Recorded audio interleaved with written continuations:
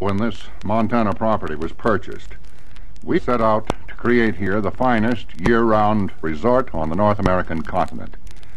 And without reservation of any kind, we can say that we have done precisely that. That judgment doesn't come from us. Rather, it comes from the hundreds of guests who are coming here to visit and to buy property. It is big, it is beautiful. Unlike any other resort we know of, Big Sky has been planned and designed down to the last detail. Nothing has been done here by accident or by whim. The results of all this planning are now self-evident.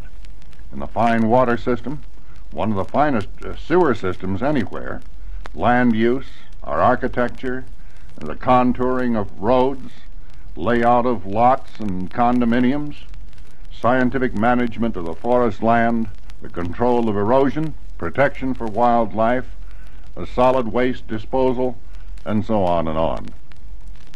We have 11,000 acres here of our own property, about 30% of which is going to be developed.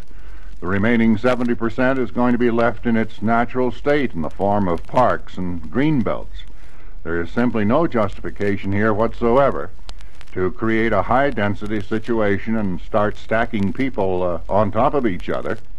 So there'll be none of the crowding here at Big Sky that you find at some of the other resorts. And then when you have thoroughly explored the 11,000 acres of our land, we are surrounded here by several million acres of Forest Service land, which you are free to explore to your heart's content. So the consequence of all this is that as you wander over these mountains and ride the trails, no one is ever going to say to you, "Get off of my property," because this property belongs to the people of the United States. Oh yes, Montana weather. That is one of those pieces of mythology which we will actually have to get out of the consciousness of America.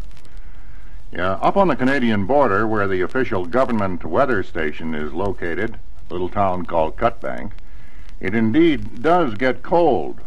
The winds sweep down across the Canadian frontier there, unobstructed, and indeed it's pretty severe. But realize that we're about 350 miles south of that weather station. We are protected by the mountains, we're out of the wind belt, and we have a humidity here which is almost zero. So put those three factors together and we actually live in what we call a banana belt. We in Sun Valley enjoy this same phenomenon. Through the winter months here, we enjoy day after day of marvelous sunshine with beautiful weather, just perfect for skiing. Skiing, Big Sky is already established as one of the great ski centers of the world, both alpine and cross-country. You descend off of your choice of two mountains, have a high vertical drop and miles of skiing above timberline, and then down through the forest trails to the bottom of the lifts and the hotel, the restaurants, or directly to your condominium. There will be no waiting lines for ski lifts at Big Sky because we're starting with a capacity of 5,200 persons per hour. We're starting with 2 double chairs, 1 triple chair, and 1 4-passenger gondola. This entire area is full of diversions.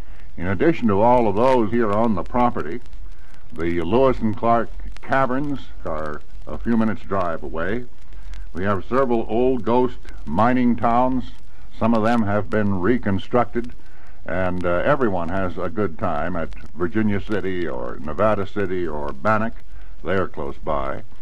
We have 7 Indian reservations in this state, and many of our guests find that fascinating to go over to the Crow or Cheyenne or Assiniboine reservations and spend a day. We're 16 miles from Yellowstone Park, and we're about 5 hours' drive from Glacier Park. So there is no end of things to do in this area. I believe we are the most accessible resort in the country. We're situated just 43 miles on a fine road from the best airport in the state, served by 3 airlines. All you have to do is head for Minneapolis or Denver or Salt Lake City, and you've got it made, because we enjoy excellent connections with all airlines coming into those 3 cities. Yes, it's been fascinating to watch our guests arrive here. They drive up, they arrive with the cares and the pressures and the anxieties still with them.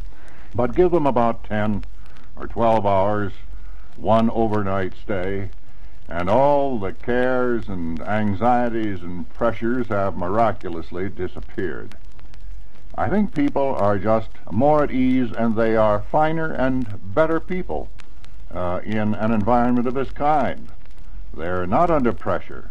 They've left the worries and the anxieties behind them, and here they can relax. They're more natural, and as I say, they are a finer species. Yes, Big Sky has a fundamental purpose: to live in harmony with nature at her very best. Big Sky is built not just for us of this generation, but as an endowment for generations yet to come.